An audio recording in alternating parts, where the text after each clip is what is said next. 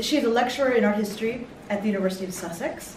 From 2008 to 2011, she taught in the Department of Art History and Visual Studies at the University of Manchester, collaborating with the HRC Center for the Study of Surrealism and its legacies, Center for the Study of Surrealism and its legacies, and contributing to its 3-year project, Surrealism and Queer Sexualities.